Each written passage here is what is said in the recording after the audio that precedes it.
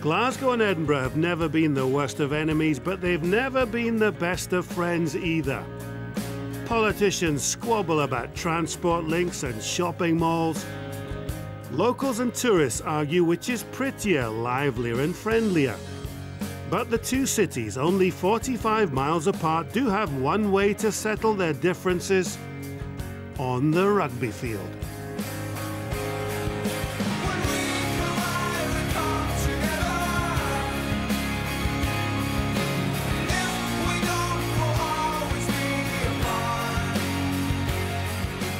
Glasgow Warriors and Edinburgh prepare to battle it out for the 1872 Cup.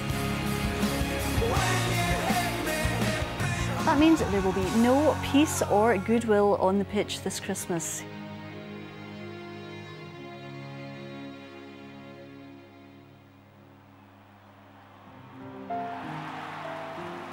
The 1872 Cup is one of the biggest prizes in Scottish rugby, played for by the professional teams of Glasgow and Edinburgh.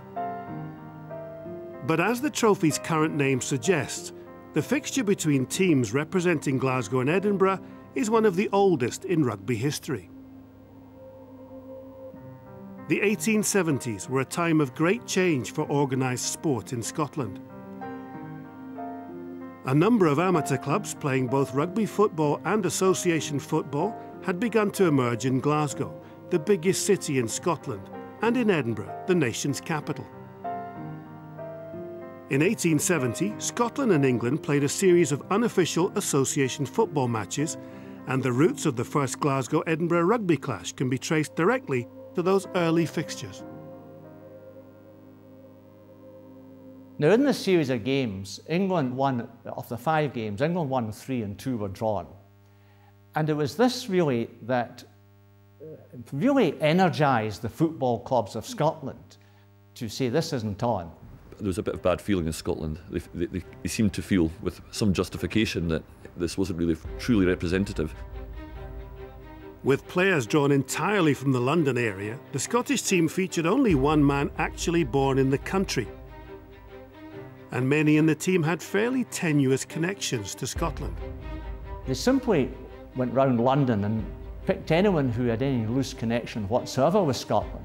One guy who liked whisky, and that was his connection, and another guy who used to travel north to shoot grouse every year. Feeling that grievance that the nation hadn't been fairly represented in these matches, the rugby clubs of Scotland combined to send a challenge letter to England, published in the Scotsman and Bell's Life. Sir, there is a pretty general feeling among Scotch football players that the football power of the old country was not properly represented in the so-called international football match. Almost all the leading clubs play by the rugby code.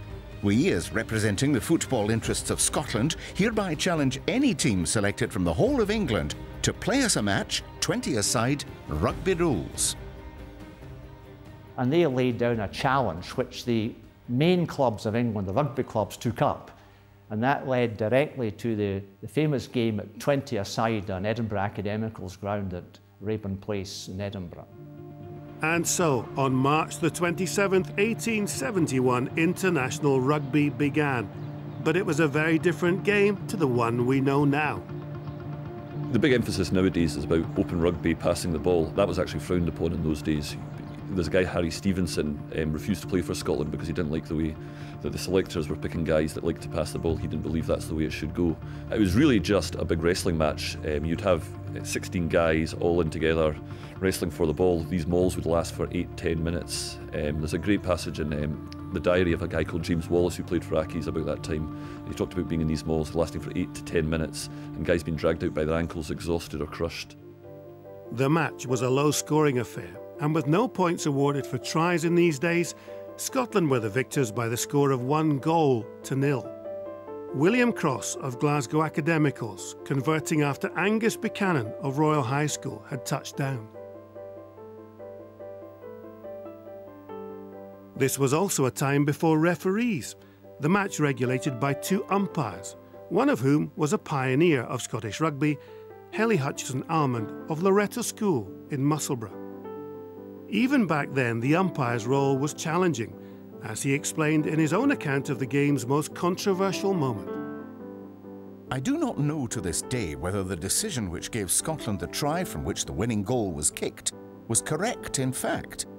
I must say, however, that when an umpire is in doubt, I think he is justified in deciding against the team which makes the most noise. They're probably in the wrong. Scotland won that game, and that was really the catalyst for a rapid growth in popularity for the game in Scotland, and really the Glasgow-Edinburgh game grew out of this newfound popularity. It was decided by the clubs of Scotland to better prepare themselves for the succeeding international matches. They would organise an intercity rugby match, which effectively would come as a trial. It was decided that this first intercity match would take place in Glasgow. The venue would be Burn Bank, just off Great Western Road, home of one of the sides heavily involved in establishing the fixture. It was a ground that was used for many purposes. For instance, it was the home of the Glasgow Academicals Rugby Club, football club.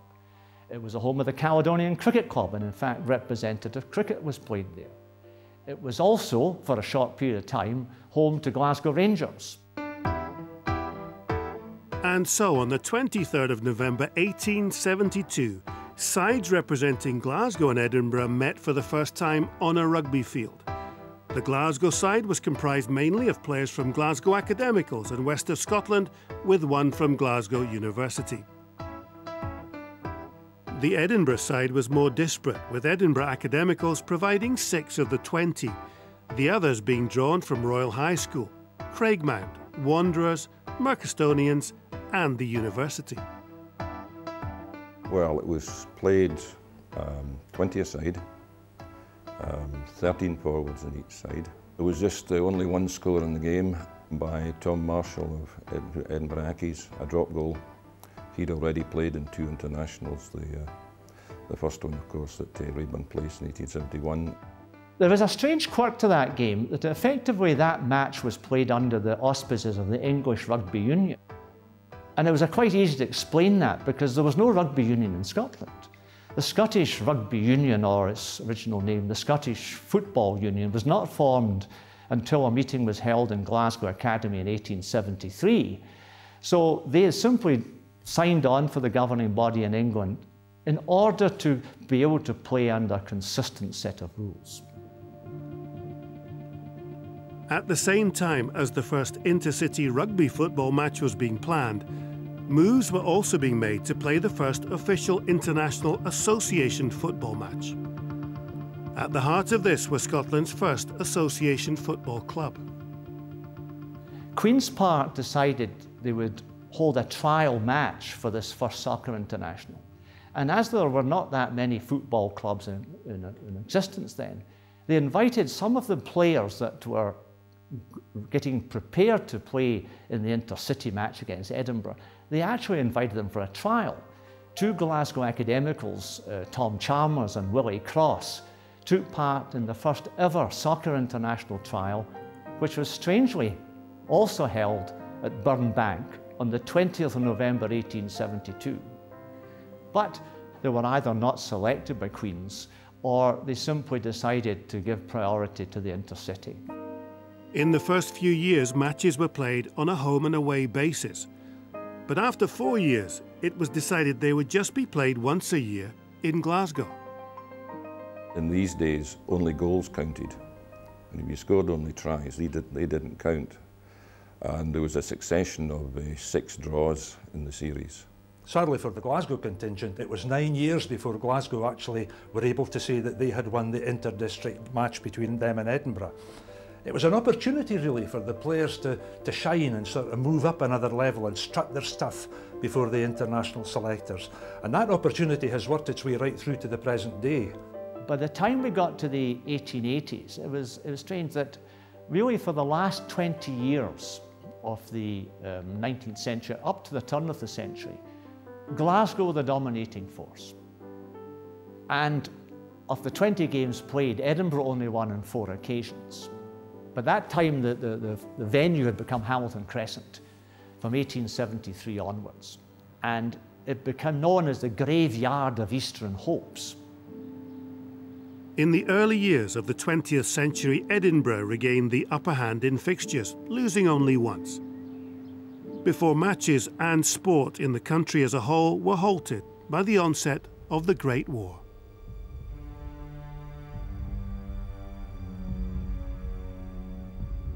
From this distance in time, it is difficult really to understand the massive loss of life sustained generally, but particularly by sports clubs and rugby clubs. For example, the Glasgow side of 1913-14 was again very much dominated. It was a mixture of, particularly by that time, Glasgow High School FP and Glasgow Academicals. And the Glasgow Academical side of 13-14, of the 15 players, 8 were killed and 6 were wounded. And that was sort of really, it focuses the massive loss of life to Scottish rugby. And it was mirrored across right across the nation.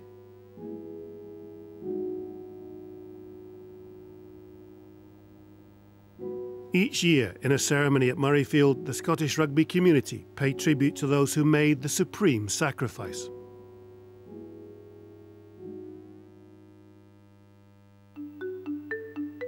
The intercity fixture moved to New Anniesland in 1922 as the country recovered from the Great War.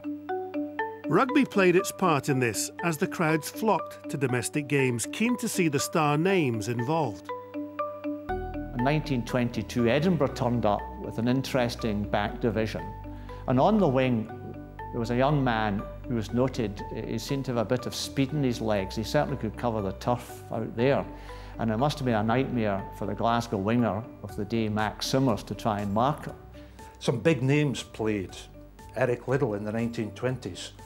Played for Edinburgh University, then played for Edinburgh against Glasgow. Played 7 times for Scotland and scored tries for Scotland. And then a couple of years after that, in 1924, he went on and won his gold medal at the Paris Olympics. Hugely talented man, but that gives you some idea of the calibre of person who was playing rugby at the highest levels at that time. Imagine being able to pull on the blue jersey of Scotland in the winter and then simply change your studs for your spikes and go out and take on the greatest athletes in the world and still doing break the world record. It was just a phenomenal story. In the aftermath of the Second World War, the intercity matches began again. Selected to play for Edinburgh in 1946 was Gilbert Kennedy, father of 1984 Grand Slam winner Ewan. While it was a great honour to be chosen, players still had to provide much of their own clothing. Completely different era. You know, there wasn't even the organisation that we had. You know, it was real amateur days when my father played, amateur days when I played, and it's now fully professional. So probably that's the best way of trying to describe it. As rugby moved into the swinging 60s, the television cameras arrived. Rugby Special comes to you from Scotland for the very first time this season. In fact, from the home of Hillhead High School FB here at Hewenden in Glasgow. This is one of the oldest established representative fixtures on the Scottish calendar. 96 years old, and over that time, of course, there's grown up a tremendous tradition of rivalry between Glasgow and Edinburgh. But it's much more than just that. It is, in a sense, a trial for a trial. And all aspiring Scotland players knew that being picked for that trial match was vital for international selection.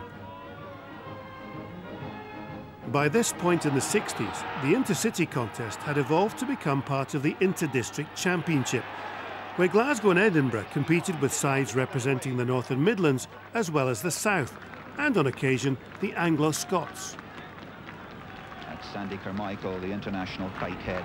It was your apprenticeship, which I always took it, and I think it was a very good apprenticeship. Shedden was there. That's McLaughlin. We were playing against people who were internationalists, you know, present internationalists. So you were taking the tips off them.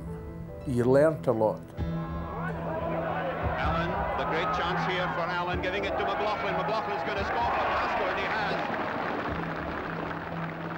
Very much a step up, and everybody wanted to play for the district. And obviously we're playing with the best players in Glasgow, or the west of Scotland. It was incredibly competitive. I mean, it was a big honour and a big stepping stone to play for your district. And I suppose the intercity, in some ways, was that little bit more special because I think it's one of the longest running games on record.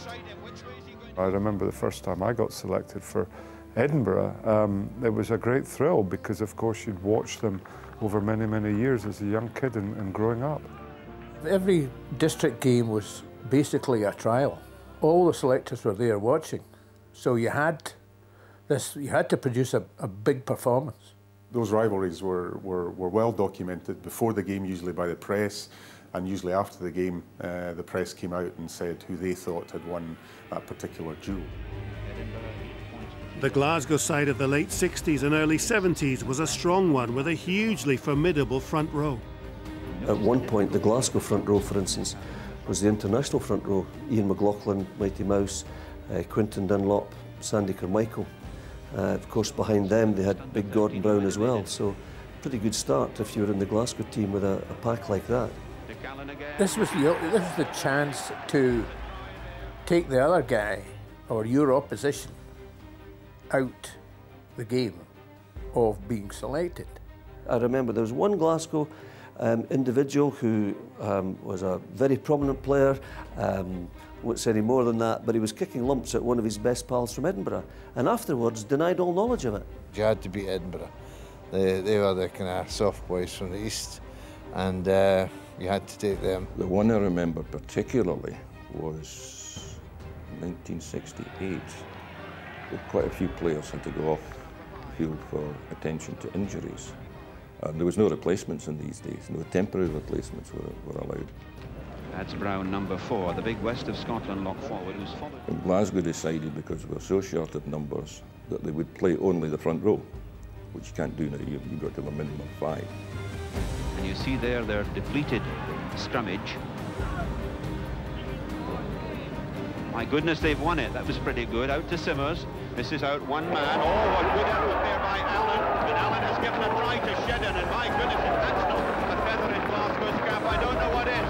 Fine try. In the early 80s, there can be no doubt that the dominant force in district rugby was actually the South, made up of players from Scottish rugby's borders heartland. Oh, lovely try there for Jim Rennick. That was brilliant. It took a strong Edinburgh side to knock them off their perch. Edinburgh had been well beaten in the early 80s by the South of Scotland for the Inter-District Championship. And between sort of 86, 87, 88 and 89, they managed to string 3 successive championship victories together. At that point in time, sort of the borders were still the sort of heart of Scottish rugby. The Edinburgh City clubs would revel in the chance to go down to the borders and pick off the South of Scotland. Those are the games which are probably more akin to Edinburgh-Glasgow now, because really both teams would be packed full of internationalists, all with their individual rivalry going on, all trying to win for the team, but you wanted to get one over on your opposite number. I played for the South and then latterly the Borders in district rugby, and we were actually jealous of this fixture. We knew it had a lot of history back to 1872, so when Edinburgh and Glasgow were playing against each other, we felt we were missing out down in the South. Gavin Hastings already with 2 successful goals so far. And it's a beauty. It left his foot like a meteorite and went dead straight. It was amazing. Edinburgh rugby, they had a lot of brothers. There was Stuart and David Johnsons, there was myself and Scott, the Hastings, they had the Calders, the Brewsters, the Scotts, the Milnes. There was a real brotherhood, if you like, of guys, and we all played for different clubs, so you can imagine the banter in the change rooms when we got together. I mean, it was rubbish. Finlay Calder held it in beautifully. That was a good bit of work by the flanker who's used to playing flanker. Feeds on there to Jim curling round, and that's the try for Edinburgh. And the 2 Calder brothers have done it. With John up there in the lock position, Finlay held it well in the scrummage that eased round, and then Jim came round, took his pass and drove over.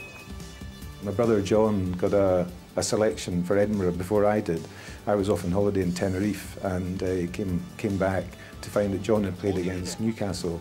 The letter had gone to the wrong house, and my brother John got his first game for Edinburgh in my position. So you can imagine there was a bit of brotherly discussion about that. In fact, they called him Jim in the training sessions, so just to confirm that it should have been me. The 80s didn't bring much success for representative rugby in the West.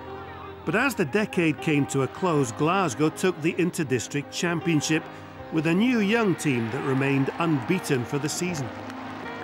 We were the kind of poor relations at that time.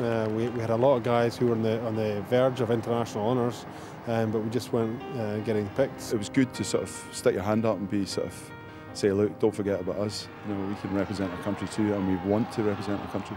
Winning the Inter-District Championship for the first time in however many years was a massive honour for me. Well, just to be in a Glasgow team that wins consecutively was good back in the day. We didn't win too many district championships back then. Contests between the cities took on a whole new dimension in the mid-90s as the districts evolved into professional rugby teams. And while matches are now league fixtures in the Rabo Direct Pro 12, some things haven't changed. The beauty of the 1872 Cup is probably its traditional old values rather than the advent of professionalism. And that's that winning at all costs. It's getting one over your mate. It's a derby atmosphere. It's the fans really having ownership of their team. Glasgow-Edinburgh games now are fantastic, clearly. I mean, obviously with there being only two professional sides, there's a real intensity and a real rivalry that perhaps maybe didn't even exist when we played. It's grown massively in the last few years. You're playing against your rivals, there's league points up for grabs, there's obviously the element of the Scotland selectors are watching it, and you're playing, a lot of guys are playing against guys who have got their jersey or vice versa. As a player, they're good matches to play, and they're always, keenly contested. Sometimes they're a bit scrappy, because everybody's so desperate. I was at a corporate do at the start of the season, and a couple of people I met from Glasgow only wanted to talk about the derby games. So it's it has obviously pride of place. While the game has moved on in many ways, the contests are still full-blooded affairs where passions run high. One of the games in Glasgow maybe 2 or 3 years ago ended up with a couple of red cards at the end of the game, and Scott McLeod and Chris Fazaro right at the final whistle, and of course as soon as the final whistle went, it meant nothing. So the effective were sent off and shook hands, meant nothing, but just the intensity of the game for the 80 minutes is that's pretty special. Jim Hamilton and I over the years have knocked lumps out of each other, but we're good mates, and a lot of that came in the Edinburgh-Glasgow games. And that's right across the board. Like, it'll be a hard physical game, but we'll step off the park and we'll go up the stairs and we'll have our meal together as we always would. I remember Jim McLaren, the centre, used to play for Glasgow. It was a freezing cold night and he gave me a fair old shoe and 2 or 3 times over, and I just burst out laughing because he had mouldies on, and I was like, Jim, you've got mouldies on. So it had absolutely zero effect, and then he burst out laughing at the same time, so we spoke about that for a while. And just as in the first match 140 years ago, a good performance in the intercity clash can make all the difference when it comes to international selection. And a month later, these guys could be playing for Scotland. So if they can get an edge on their opposite number who they're playing against, the Scotland players have got something to really fight for. Players will be friends when they're in the Scotland camp, and the autumn test would have just been a few weeks before. But as soon as they play against each other, they're very competitive, and the tackle's going that little bit harder in these games. There'll be players who are maybe a little bit hot-headed at times, so you'll try and get under their skins. There's other players that that you can do certain things maybe tactically that will help. I love it. I love playing against the players that I think that there's nothing better. I remember I was captain through in Glasgow 2 or 3 seasons ago, and Al Kellett was captain of Glasgow, and the referee called us to toss the coin before the match. It was meant to be like half an hour before kick-off, and Big Al never turned up. And I thought, come on, Al, you're not going to pull the wool over my eyes. In all honesty, it's having no effect. And the referee says, no, we're going to wait for him. I said to the referee, you really think I'm going to stand here waiting? He knows exactly what he's doing. So I'll run away, did my warm-up. Eventually, Al came out and we tossed the coin. And I said to him after, I said, what were you trying to do? He said, I just couldn't get my boots on. In recent years, the home and away fixtures have been played over the festive period. giving the fans 2 Christmas crackers in the space of a week. We had a fantastic crowd here last Christmas, and then when we went down to Glasgow, it was a full house down there. So that atmosphere is great for the players. They enjoy that atmosphere, and it brings out the best in them. It always seems there's a bit more edge in the crowd as well, and you know, it sometimes comes onto the pitch. Once the game starts, both sets of supporters get stuck into each other, and that's great. It's great because, you know, there is passionate rugby being played all over the world, and I think sometimes Scotland just lacks for a wee bit of passion, but certainly not in the intercity match. I can remember getting a whole load of abuse for the Glasgow fans when Edinburgh played at Watsonians. You know, one year, and that was the travelling support, but good value, good times. Extra seats are being installed at Glasgow's new home in Scotstoun to cater for the added interest in the derby fixture. And the crowd at Murrayfield will be even larger. Over 13,000 attended last year's clash. For paying customers, these 2 games are as good as it gets. It's just the perfect Christmas present. It's just the perfect game at Christmas. I think it's similar to Scotland playing England. I think it's the same kind of rivalry. For some it's fierce, for others just like a bit of banter. Good laugh, good crowds, good banter. I think it means that wee bit more to the fans, just because it's between the 2 cities. Well, we've struggled the last couple of years or so we really need to win it this year. Edinburgh is the capital, but Glasgow's always the winners. Glasgow have been the winners of the 1872 Cup on the last 3 occasions by having the better aggregate score over the 2 ties. Last season's matches included an exciting draw at Murrayfield and a win for Glasgow at Firhill. Obviously the league points for me are the most important thing, but then to win that trophy, as much as anything, gives you the bragging rights when you come into the Scotland Cups. Both matches were very entertaining, and the match here was a draw. You know, we should have won it. We got clear away from them last year.